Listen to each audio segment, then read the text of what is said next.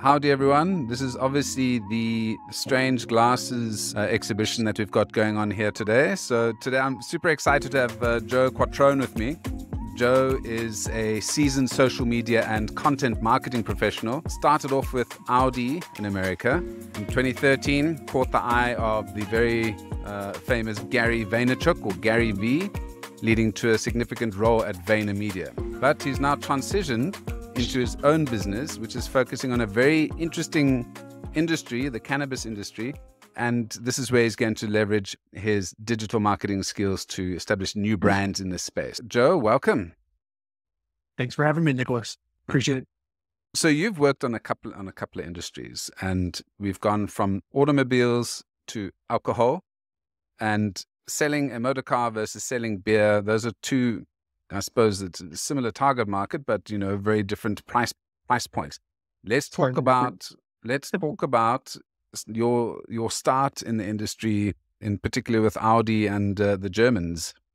Yeah, there wasn't just a price parity; it was luxury vehicles to boot. So it was way different. Obviously, it was in the very early days of social media when I started working with Audi.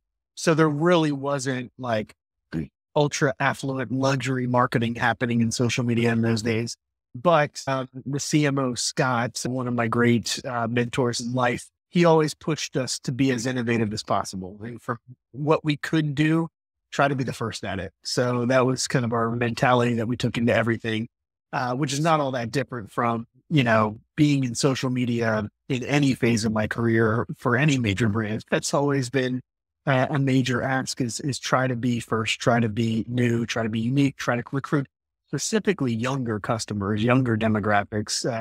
For the car brands, it's actually, I would say car and beer, like Anheuser-Busch, which was one of my large portfolios that I managed under Gary. A lot of those brands were in consistent decline for decades, which wasn't really the same for Audi, but they both needed to age down for different reasons. Audi and every other luxury mark for that matter, they needed to recruit the next generation of shoppers that were going to come of age in the next 10 years. Budweiser needed to figure out a way to stay relevant with younger people. So not necessarily for 10 years down the road, for kind of immediate consumption. So there's a lot of similarities, a lot of differences. I think the largest one being, and probably the reason why I wound up working on like 8 or 9 Super Bowl spots in the first 10 years of my career, was they love to spend money on Super Bowl. Lots of car brands, lots of beer brands doing Super Bowl ads, and I worked on a bunch. Well, I think if we look at what happened on the previous Super Bowl ads with Bud Light, it can either make money or lose lose a lot of money for you as well. Sure can. But interesting point you bring up there about how Audi's focus is sort of 10 years and Budweiser a much shorter time period. And I think a lot of folks forget that's why you do brand advertising. You're not necessarily trying to get the customer today.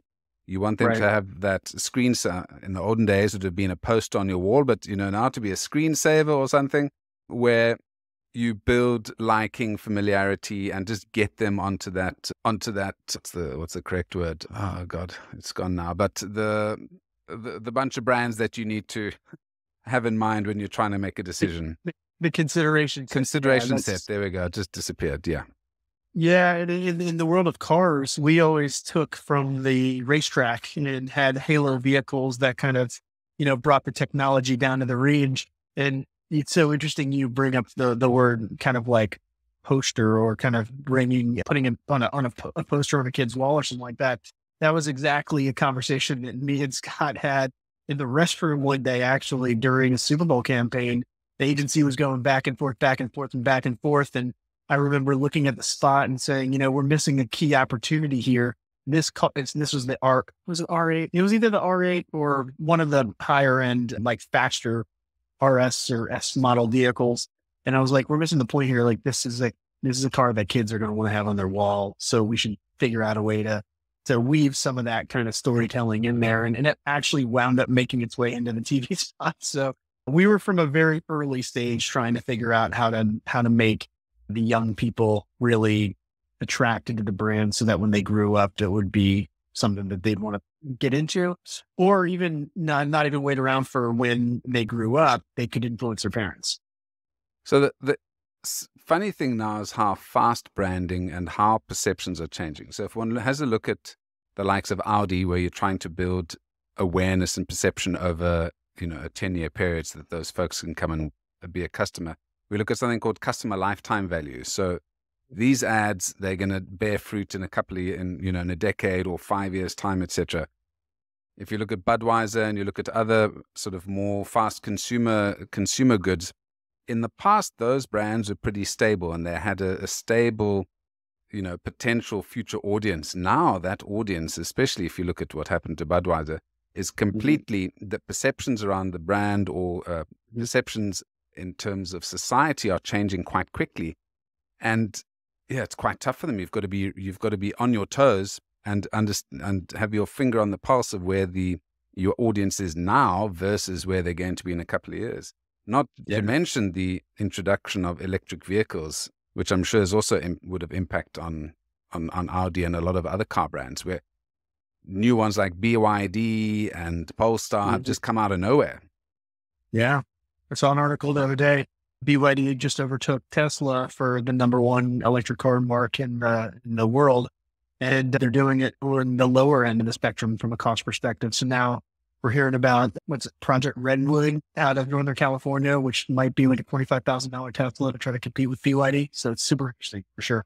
Yeah, well, I mean, I read that today actually about Redwood. And yeah, the industry, I mean, the Chinese are able to if they can turn out washing machines and dishwashers and things like that very cheaply, they are going to be able to generate motor cars. But the thing is, you don't drive a washing machine, and the likelihood of a washing machine killing you is quite low, whereas in the motor car, so I think Tesla's still got a bit of space.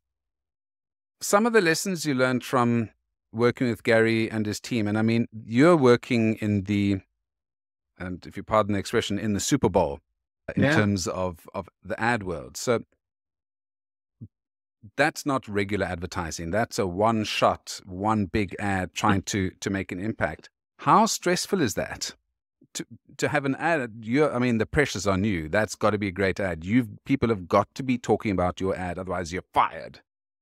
It's a lot of pressure, but funny enough, I never really felt it. So like I worked on the social media side. So like we had a brand advertising team. We had a media team that placed the buys. We had, in this world where there's $80 million a year spent on marketing, $150 million, $300 million a year spent on marketing. In the Super Bowl is like, 1/20th of their entire ad spend for the year. It's #1, puts a little bit less pressure on things. Like there are some brands out there, that's all they do and that's all they can afford. But if you're Budweiser, if you're Audi, if you're Ford or whatever, right, this is just one campaign in the season that you have to perform. It's still very stressful. It's still very integrated. There's dozens, if not hundreds of players involved in getting all of the intricacies right. But there are some things that you can do that make it a little bit more known in terms of what the outcomes are going to be. So, the placements, studying the history of the Super Bowl is a good place to start, understanding, what quarters have historically trended, what kind, looking at the gameplay and seeing the matchup and seeing if you think it's going to be a close game or a blowout.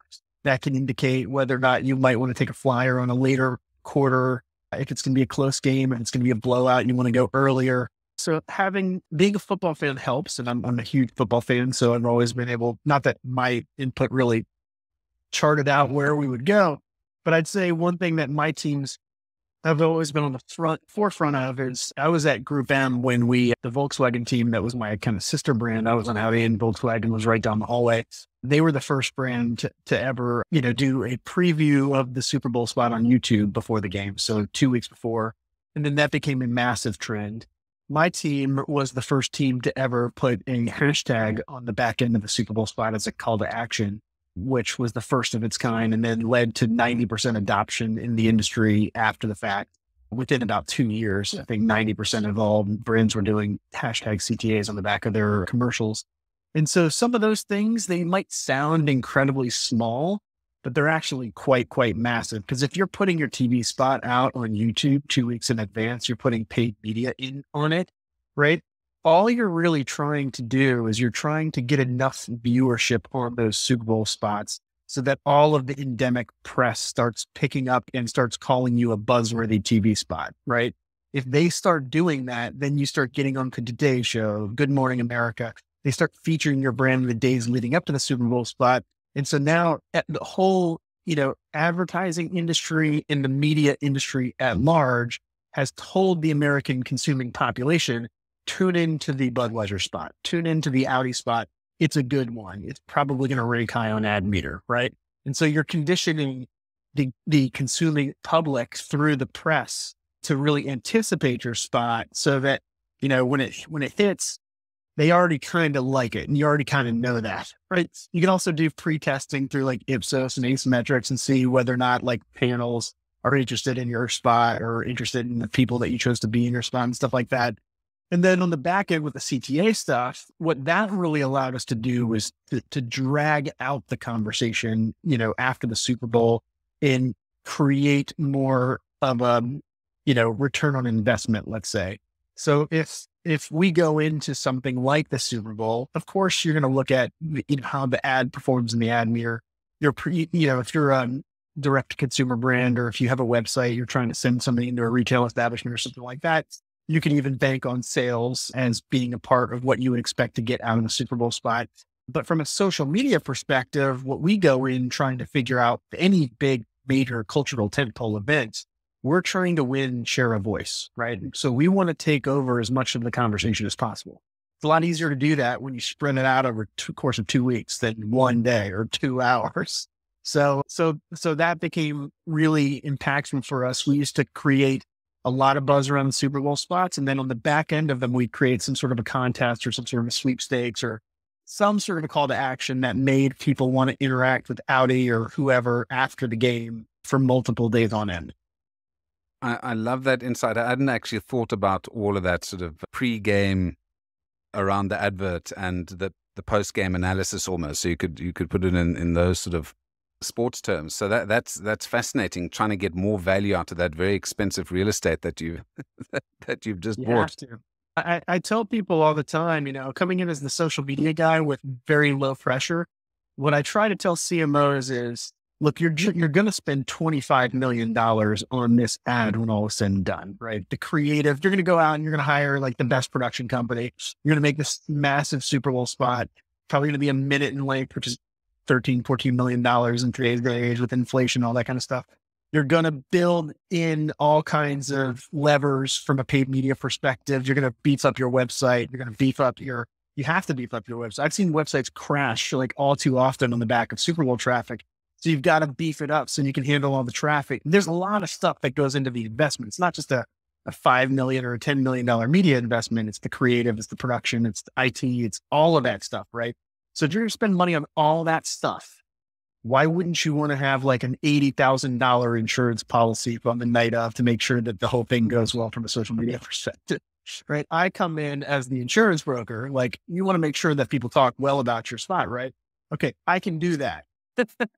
Yeah, I'll make sure that people think that your spot was one of the best. I suppose this is why it's mainly the large agencies that do this kind of work. This is not a pokey opportunity. And I think if the regular person thinks about a Super Bowl ad, they think it's just an ad. And it's very interesting getting some insight into all of the build up.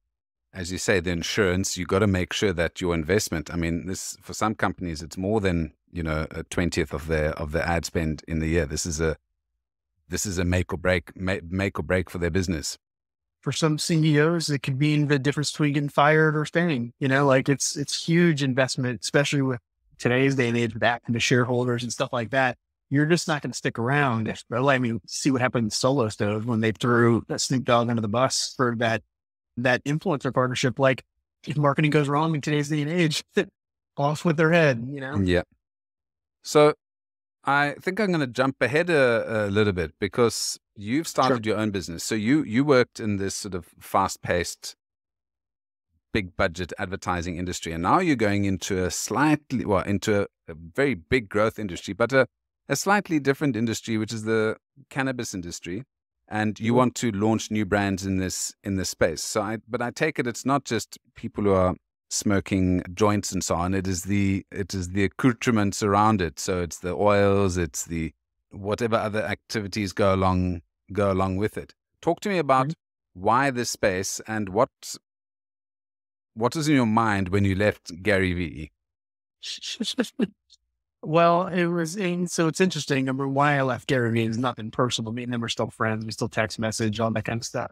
It was just time. I had been there for almost a decade and, I'd been working on some stuff behind the scenes in kind of stealth. Me and a really good friend of mine from when I was in high school age, we've been building a cannabis infused seltzer brand to bring to market. And I thought last year was going to be the year that was going to take over a large part of my life. Hasn't really materialized that way. The brand is still on pathway where, we're still formulating. It's getting ready to launch in the state of Missouri. So things are still going according to plan. It just hasn't taken over my life to the same extent I thought it would. But it's okay because I knew all along I was going to have to augment my income as a startup with, they're not going to just take my huge fat salary and my investors are going to be cool with that. So I knew I had to build a consulting firm off of the back end of that.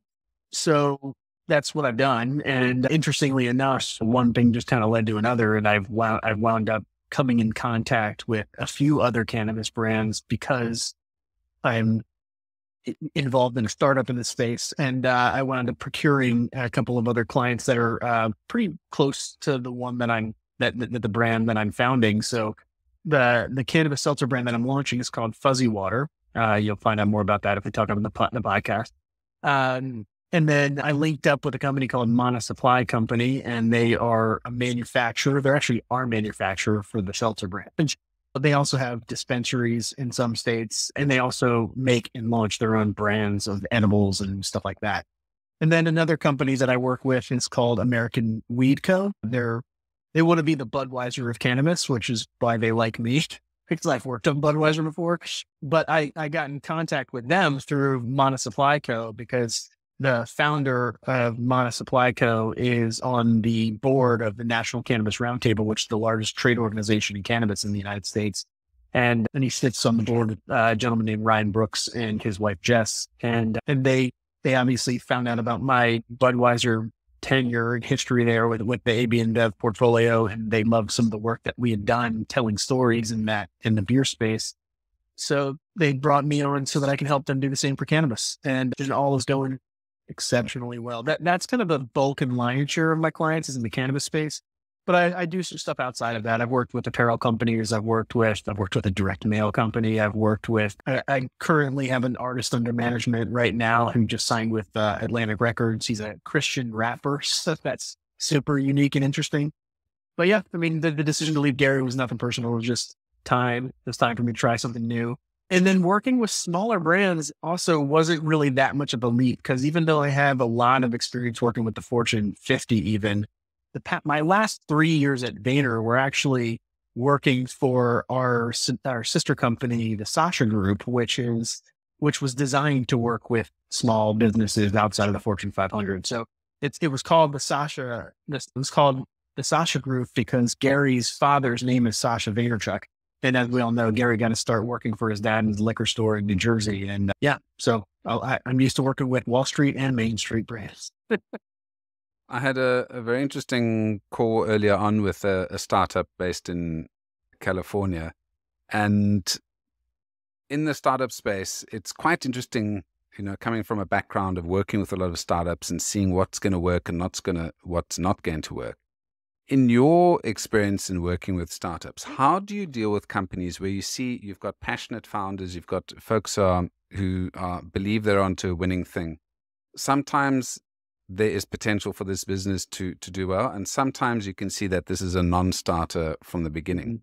How do you have that conversation? This is not the case here, but I've just had in the past where I've seen clients come in, they've got money to spend, and they're ready to do it, but you can tell that business is not going to make it on the long term. How do you deal with that situation? Do you take the money? Do you guide them? Have you come across that before? Yeah, no, I mean, so for sure, especially kind of when you're first starting out and you don't have a lot of contracts and you're trying to scrape to get by. I think you're more willing to take on contracts that you probably shouldn't. You're more willing to let your guard down and try some things.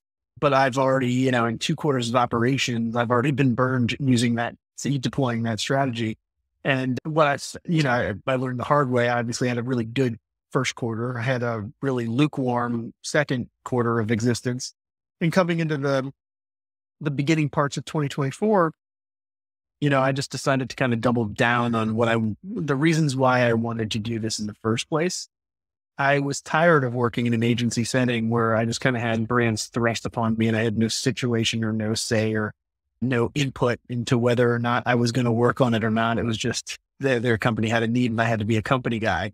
But now as a business owner, right, like what do I care about? What are my values? What types of industries will I work in?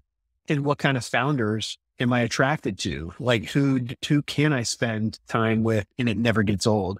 And I think that's a crucial part, really understanding whether or not there's some chemistry between you as a founder of your company and the founders of the companies you choose to work with. If you can't see yourself liking being on the other end of a phone call with these people, you should probably run in the other direction. And you should run in the other direction. You should also start, if that's not enough to convince you, you should start to assess how much time you think each of these clients are going to be. You should give them demerits for being needier than other clients or whatever. Just whatever you think in your gut, this is going to wind up being in terms of a commitment or investment of your time. Because I was in a situation where I had 2 clients out of my 6 clients that I had in Q3 of last year. I had 2 clients that were taking up 40% of my time, but only paying me for 10% of my time. And so like, those are hard situations to get out of, like in a very, polite and graceful way. Like they don't typically end well. One of you is either going to get fired or you're going to fire them. And so I'd say to avoid the heartache of actually having to do those things, you should try to put a little bit more effort in on the front end of really assessing whether or not these are going to be problem clients or not. I don't know where I picked up this terminology. It was probably the last couple of years at Sasha, because we did that kind of exercise pretty frequently. You would think that a client with less money would be less work. Not the case at all. Usually the clients with less money, every dollar matters so much more. So they get in your face that much more. Right. So that's it's unfortunate, but that's why I see a lot of companies that focus on small business. They wind up going up the ladder when it comes to trying to recruit larger clients. Even the ones that are designed to work with smaller clients don't wind up staying in that lane for very long. They all try to go with the bigger fish. Yeah, I agree. I've had that similar experience of smaller clients give you as much headache and take up as much time as somebody larger. And the larger guys are typically allowing you to do your work, whereas the smaller guys sometimes have a bit more time on their hands to get up to mischief and say, what about this? What about that? And as you said, every dollar counts. I want to go back quickly into the cannabis industry because you've focused in on that industry, and it definitely is a growth area, especially in the States. But it's a complicated product to sell, I reckon, because different states have got different laws. You've got, I'm sure, advertising restraints up to your ears. So just talk to me about how complex the communications or marketing environment is for the cannabis industry in the States. Well, it's incredibly complex, but it's not impossible. So I think the thing that you got to rest your hat on is that it's still, even though like some of the more kind of original states that legalize, like California, Colorado, Oregon, Washington, like some of those West Coast states in the United States, they've been legal longer. They're still like 10 years old, like at best, right? Like, so from a branding perspective, they're still babies, and most people don't really know who any of these brands are.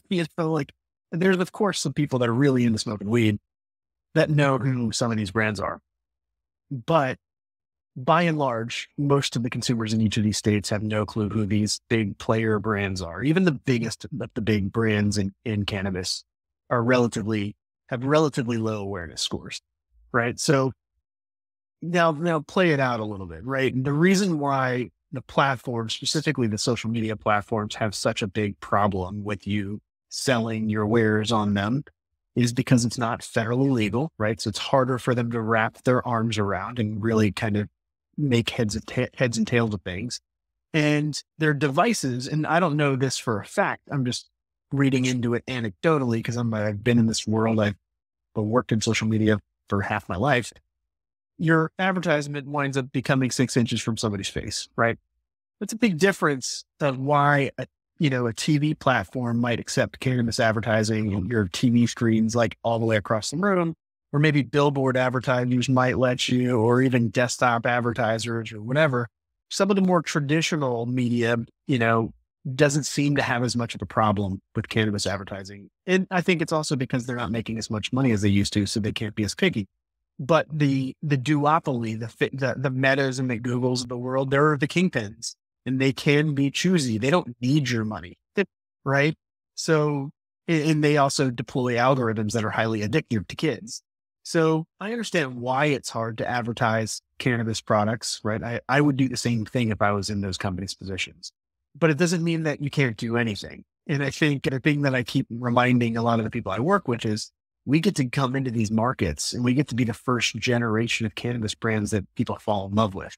So let's take advantage of that. Let's go rewind the clock. Let's do some really sexy looking out of home stuff. Let's do some pretty cool TV ads, even if they're, it's not 1984. I understand that we're a nice 40 years beyond those historic ads, but let's go out and let's go be the first in everything, and let's go explore new markets. Let's open up and let's direct people to our dispensaries using really well-placed billboard ads. Let's not overthink this thing.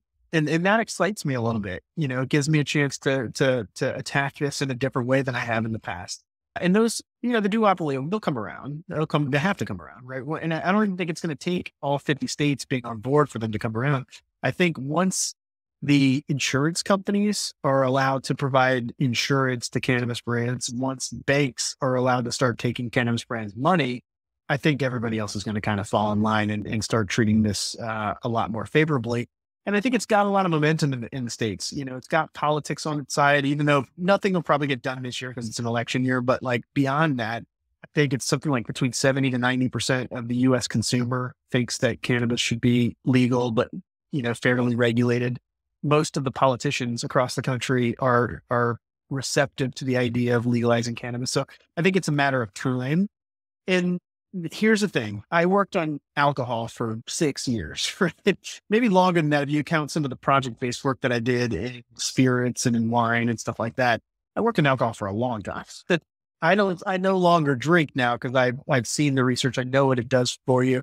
I'm not going to put that stuff in my body anymore. But, cannabis, even though it does have a psychoactive property to it, and psychoactive benefit to it, if you want to think about it that way, right? It could be perceived in a similar way to alcohol. It's still, unlike alcohol, there actually are wellness benefits to it. And I think about specifically veterans, right? People with PTSD, trauma, people that are healing major injuries, major brain injuries. And I think about what the mobile phone is doing to the younger generations of kids across the world, right? The amount of usage, the amount of addiction to algorithms, that kind of thing. A lot of kids, and I say kids, very liberally, because I consider a 25-year-old a kid way overprescribed to, ADHD medicine, antidepressants, SSRIs. And even if they're not overprescribed, even if it's necessary, I don't know. I have a healthy dose of skepticism towards big pharma and big medicine. And I look at a plant like the cannabis plant as a natural alternative to some of those things. So as a guy that's married and has 4 kids that are all under the age of 10, I want my kids coming into a world where they have options like cannabis. And, I don't even really consume the product all that much outside of topicals and maybe a gummy here or there. But I do like that. I like the plant as an option for certain types of demographics throughout society. So you made an interesting point about that folks don't know about specific cannabis brands, and you spoke about sort of a 10-year-old industry. And I often say that brands are overnight successes in 10 years. So typically the work that you're going to be start doing now, especially in this industry, is sort of in its nascent stage, similar to when Google started. You had Google, you had Jeeves, you had hundreds of different search engines starting out. But the ones that built awareness, the ones that built a brand, are the ones that are with us now, because people want to default to something they want. So you can have the Coca-Cola version of cannabis, you can have the Pepsi version, and Of course. versions like that. And as you said, that's something that you'll be developing. And I think, who better? That's why I'm so excited for it. I've been a student of advertising my whole life, and, I would be remiss if part of my career didn't include developing a category in a really meaningful way. So in a way in which, some of the people that I work with and I put on my teams can actually wind up in some of these textbooks that are going into the university level, like 30 or 40 years from now. That's really cool. That's a big responsibility, and I don't take it lightly. Yeah. So as we're winding up, let's talk a little bit. We've touched on Fuzzy-ish. So why don't we go into your podcast and how that started and what the point of that podcast is? Yeah. So I stopped drinking alcohol 6 years ago almost, and it was one of the best things I've ever done. It was before it was cool to do. Nowadays, back then I felt like a complete outcast, especially as a guy that ran a massive multi-million-dollar beer portfolio inside of VaynerMedia. Beer was like every 10 feet from me. I had a beer fridge like behind my desk. Like we had a massive expense budget and took clients out to drink all the time. And we lived in New York City, which had a massive drinking culture after work. This is pre-COVID, where, there was no working from home. It was, we could go up to the bar 2 or 3 nights a week. And so, but, I stopped drinking because my doctor told me I was going to get gout if I didn't stop drinking, because I was consuming so much yeast from the beer. And I had young kids at the time. I had my 2 oldest kids were, 2 and 1 years old at the time, I think, something like that. And, I just didn't like being drunk around them. I didn't like being hungover around them. My wife didn't like me being drunk or hungover around them. It was just happening all too often. So I quit drinking, and it really wasn't that hard to quit drinking. I wouldn't say that I was an alcoholic by any stretch of the imagination, but it was just it was a cultural thing. It was a lifestyle thing, because like I said, it was so omnipresent in my life. So I wound up moving out to California. Me and Gary talked. We wound up shipping me off to California so I could work on something outside of beer. And over the years, I started reconnecting with some of my old buddies. One of them was my friend JM, and he was going through very similar stages of his life at the same time. And we started noticing some trends around sober curiosity and stuff like that. And one day we were ironically out at a bar, and I was having a non-alcoholic beer, and he was still drinking at the time. So I think he was drinking a regular beer. But we heard of a product from, I think, Stone Brewery or something like that out in California. They had mixed, or maybe it was Dogfish had IPA. I can't remember exactly who the brand was, but I think it might have been Stone. Anyway, they had mixed a non-alcoholic beer with cannabis, and I thought it was the most mind-blowing. I was like, wait a minute, you can drink a beer and get high and not drunk, not be smelly and nasty and gross and have like all the effects of alcohol and not be hungover and all that kind of stuff. I was like, that is ingenious. It's like one thing led to another. JM hit me up a couple of months later and was like, hey, I think we should start a seltzer brand and take advantage of the category, infuse it with THC. And I said, yes, let's do that. So one thing led to another. We've been on that journey for a little while, getting that brand off the ground, getting our investors in line, getting formulation, getting manufacturing lined up, distribution, sales team, all that kind of stuff. So that's kind of where we're right at the doorstep of launch. But along the way, I just told him, hey, look, like, we should do something in the interim. We shouldn't wait to start socializing this concept out to the world. So I said, hey, I've always wanted to do a podcast. Would you want to do that with me? Like, we don't have to have it be super branded or anything like that. We don't have to even talk about cannabis if we don't want to. The main point that I was trying to kind of espouse to him was like, look, the world has this really weird perception when it comes to people that are sober. And I think it comes from Hollywood. It comes from corporate America. And there's a stigma around being sober. And usually when you say you're sober, people think you wrapped your car around a tree, or you are in a 12-step program, or, you killed somebody, or, you beat your wife, or whatever the case may be. And that may be the truth for like 10% or 20% of people. But I think by and large, especially in the circles I've run in like the high end executive circles of marketing and advertising, most of the really, really high up dudes and ladies out there do not drink. And if they do, it's very sparingly. They like to keep their wits about them. And they're some of the most noteworthy people out there that you can imagine. So I just wanted to build a podcast where we could tell stories of amazing people that don't drink and give a little bit more shine to those people and why they don't drink and what fuels them towards achievement. And yeah, so we launched in September. It's going pretty well. I think we got about 24 episodes in or something like that right now.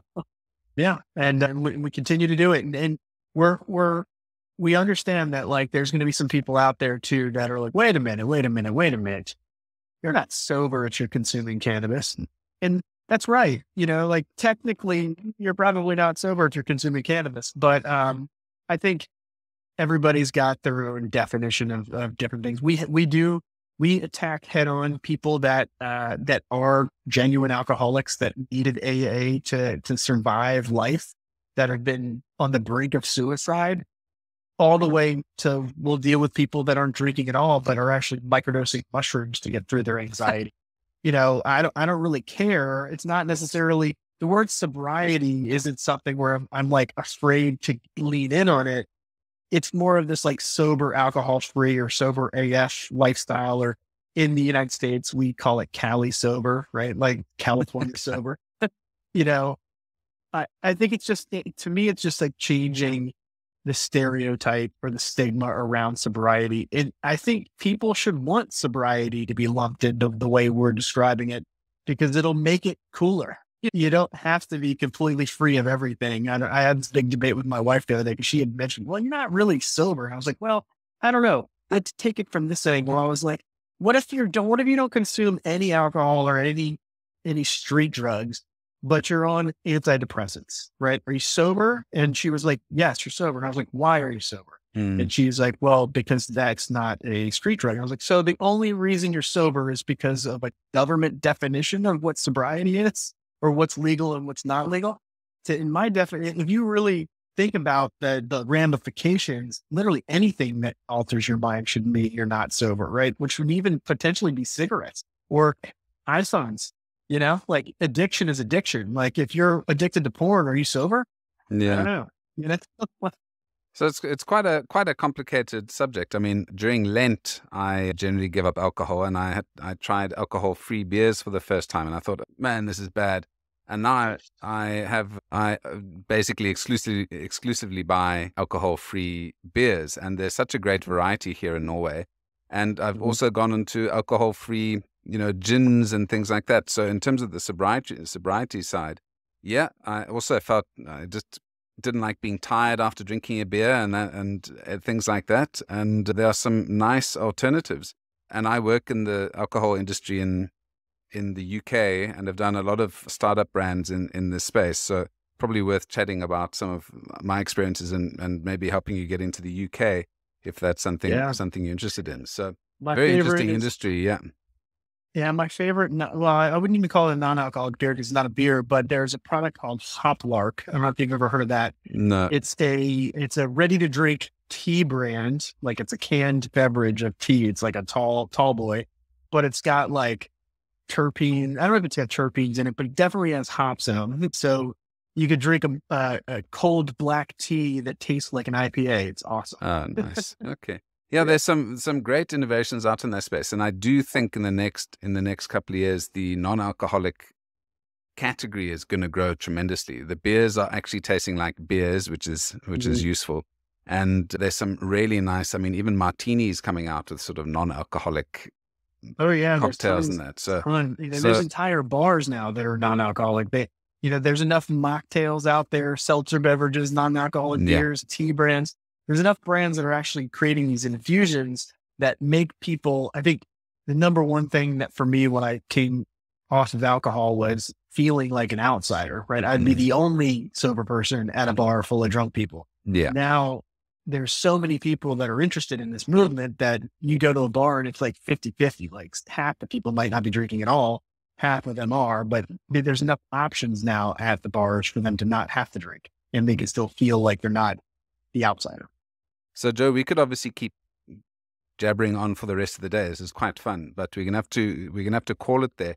Where can I send folks who are interested in, number one, your podcast, and number two, your services? Sure.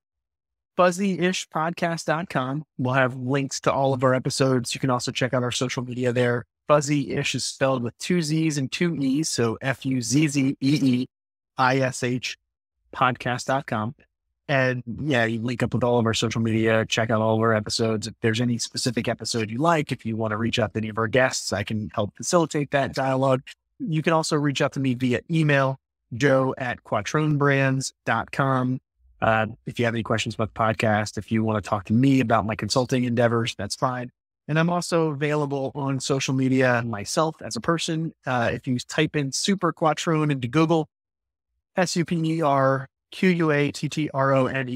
I've been using that handle since about 2008 across any social media I can find. So I've got some pretty good SEO juice there. Yeah, I'm on Instagram, I'm on LinkedIn. LinkedIn probably where I'm the most active in the DMs. So LinkedIn me. And yeah, I'm happy to talk. Awesome. Well, thanks so much for your time and a fascinating insight into the big leagues and also the high spirit world of cannabis. So yeah, thanks so much, Joe. Yeah, thanks for having me. Appreciate you. Come chat with Nicholas. He'll listen to you. Then he'll laugh and then he'll cry with you. It's all in a safe space for you to speak your truth.